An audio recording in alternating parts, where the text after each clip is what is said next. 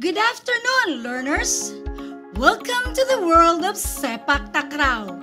I am Coach Daian Lagura of Nabunturan National Comprehensive High School, Nabunturan West District. How are you? I hope everyone is safe and healthy. Are you excited to learn the game? Let's go! Today, you are expected to 1. Learn the history, the rules, the equipment, and the basic skills of Sepak Takraw. 2. Apply the basic skills of Sepak Takraw. What is Sepak Takraw? How and where has it begun? How to play the game? Sepak is a Malay word for kick, and takraw is a Thai word for woven rattan ball.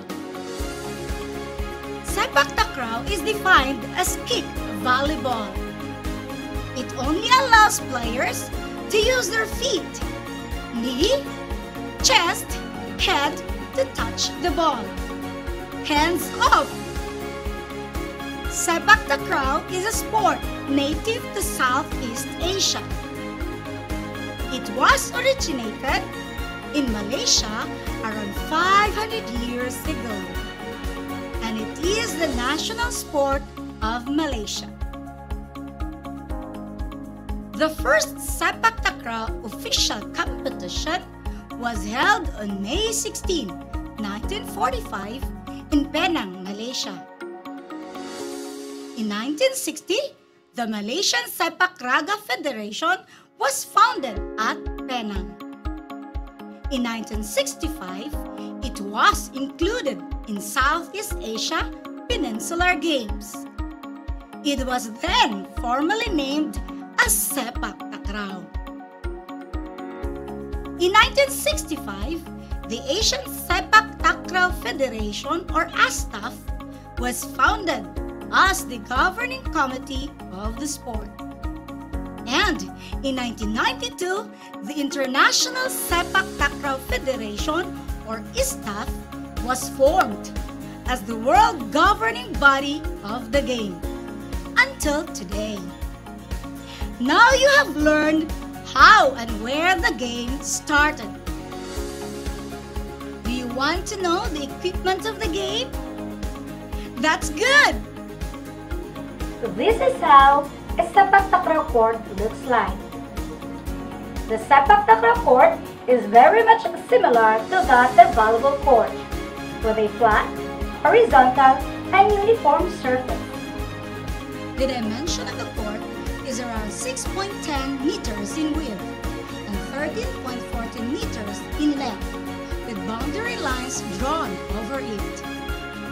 The court borderline should be 10 feet or 3 meters away from all obstacles.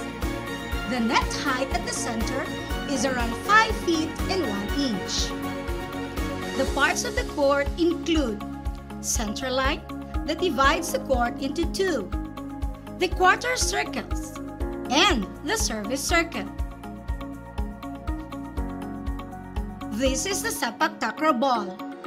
It is the most essential equipment of the game. Without the ball, there is no game. It is spherical in shape and usually made of synthetic fiber. It has a maximum weight of 170 to 180 grams for men and 150 to 160 grams for women. It has a diameter of 5 inches. The ball is made of synthetic rubber that has 12 holes and 20 intersections with a maximum circumference of 42 to 44 cm for men and 43 to 45 cm for women. The ball can be single-colored or multicolored. This is the net. The net is usually made of ordinary cord or nylon with 6 to 8 centimeter mesh. The net shall be 0.7 meters with a maximum length of 6.1 meters. From the center of the court, the height of the net should be 1.42 meters for women and 1.52 meters for men.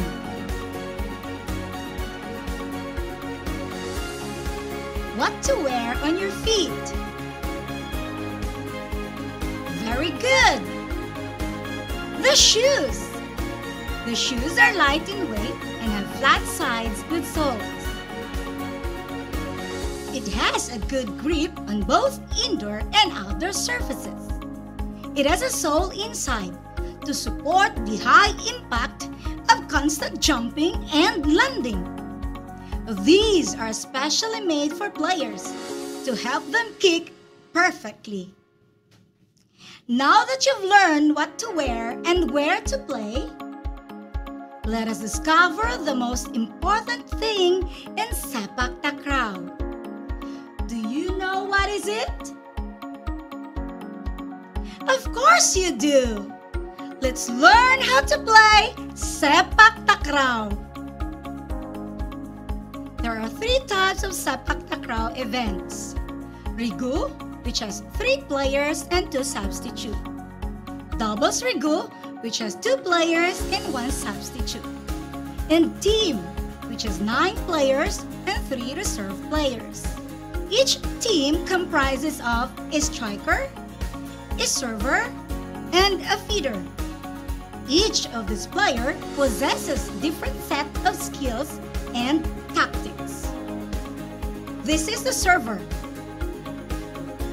The main job of the server or the Takraw is to serve the ball.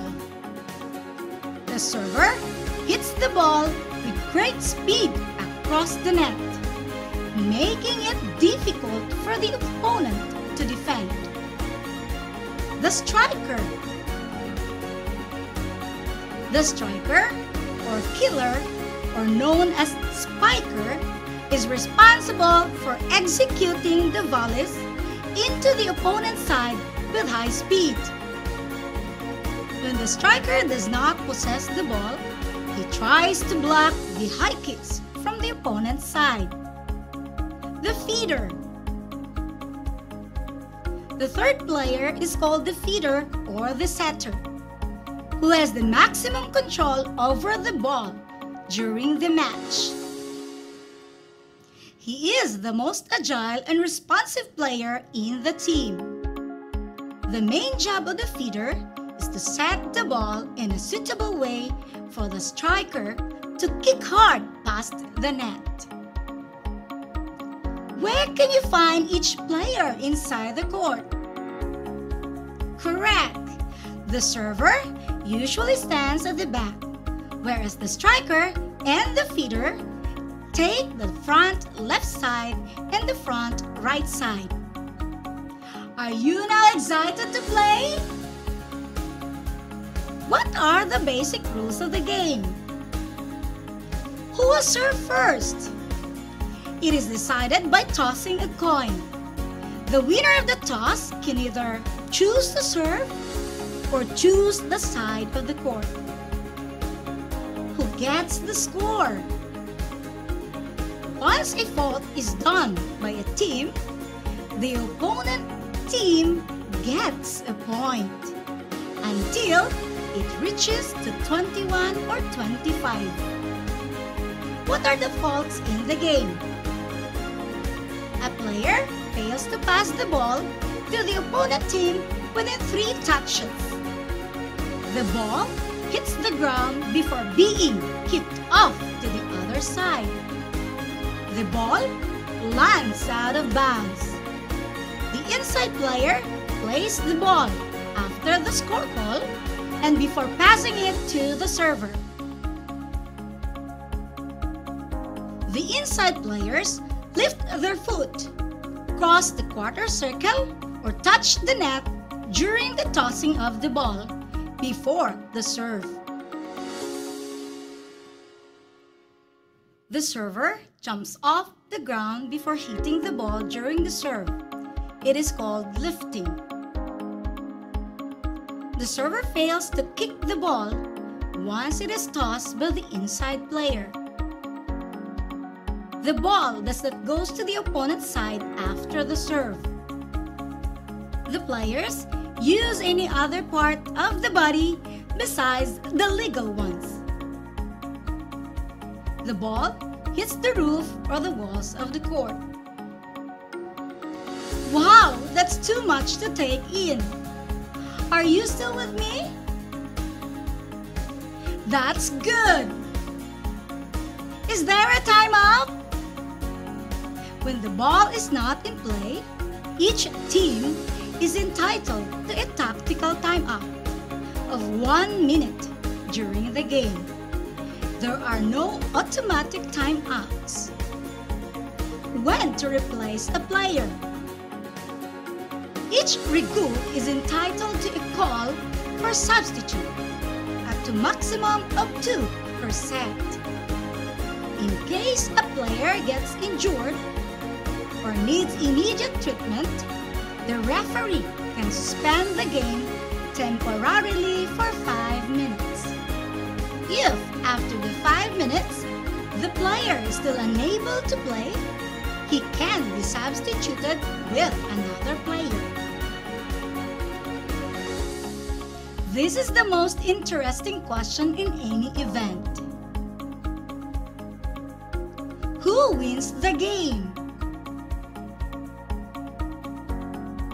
The winner is determined by the best of 3 sets. If both teams are at a deuce or a score of 20-20 at the end of the game is extended up to 25 points, and the first team to be ahead by 2 points wins the set. It is not if you win or lose, but it is how you play the game. Always practice sportsmanship and camaraderie. I hope you learned something about Sepak Takraw today, and I hope to see you play Sepak Takraw. Let us pray that the games resume very soon after this pandemic. Thank you for being with me. This has been Teacher Daian Lagura, and English 9 teacher and a Sepak Takraw coach for girls from Nabunturan National Comprehensive High School, Nabunturan West District. Have a nice day!